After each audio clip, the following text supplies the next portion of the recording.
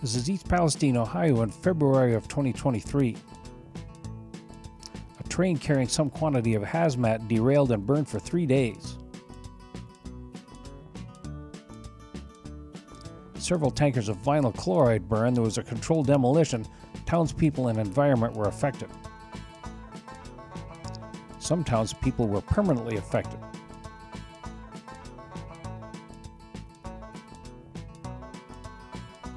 The cost of the railroad is estimated at $1 billion and 18 lawsuits have been filed. Why did this happen?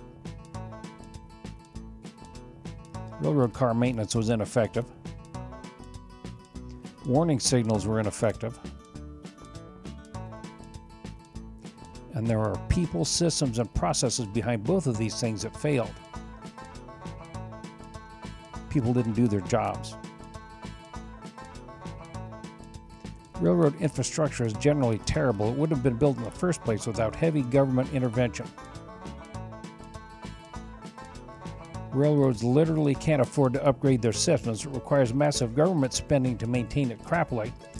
They do this because it's considered vital to the economy, but it's not as glamorous and impressive as stadiums and airports. There are more than 1,000 derailments per year. This is considered part of the system. It's been going on since the beginning.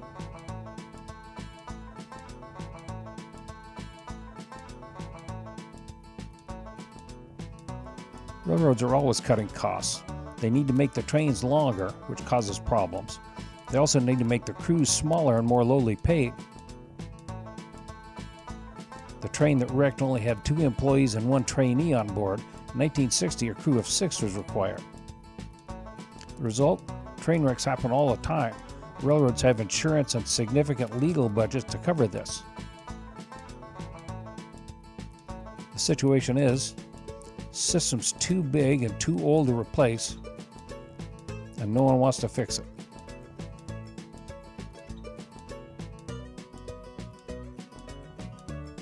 This falls under the category of entrenched mediocrity. An obvious beneficial change is resisted, especially for non-technical reasons. The organization accepts mediocrity to avoid the cost of change. A widely known problem is allowed to continue despite obvious risk, and overhead activities become more important than production. To their credit, the railroad has agreed to fines and improvements. The railroad's paying for cleanup and compensating some of the residents who were affected. Still not as good as fixing their rail cars and training their operators better. The result? There'll be more disasters in the future. The system requires fundamental improvements. It requires socialism to happen, and this is politically unpalatable. People still won't do their jobs.